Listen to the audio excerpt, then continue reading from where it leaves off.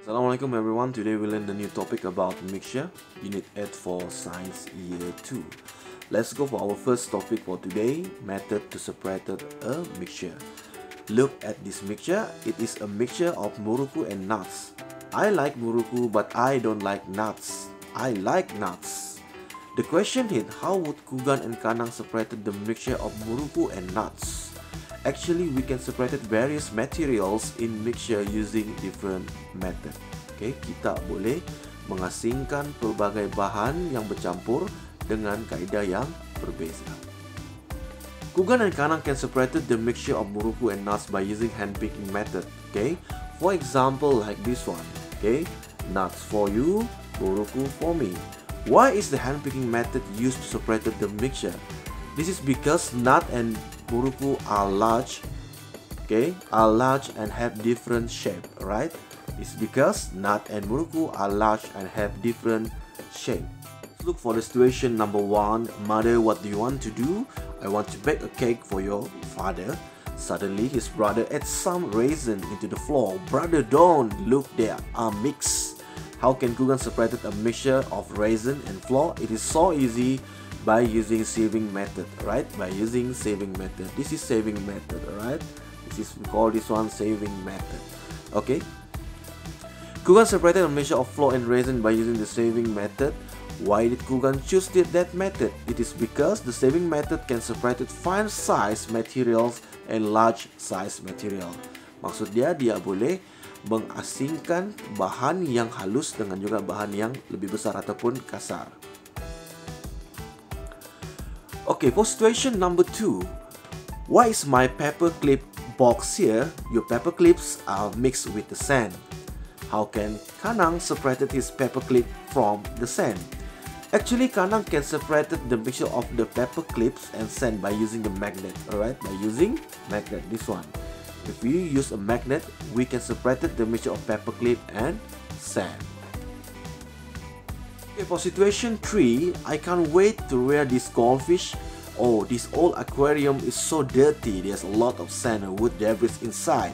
How can we separate the mixture of sand and decayed wood debris? Actually, we can separate this mixture by using flotation method. Okay, flotation method. Alright, flotation method.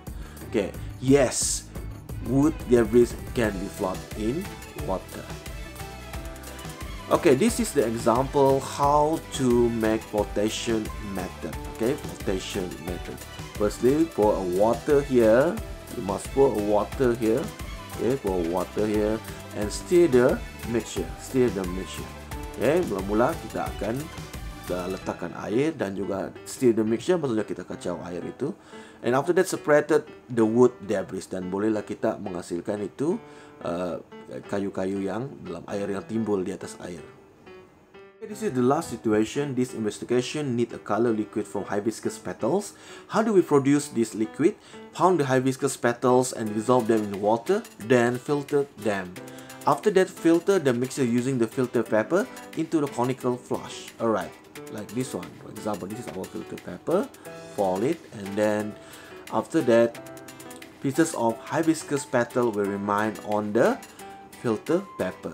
Okay, so pieces of hibiscus petal will remain here, alright, will remain here, and color liquid will be collected into the conical flask. This one, alright, conical flask.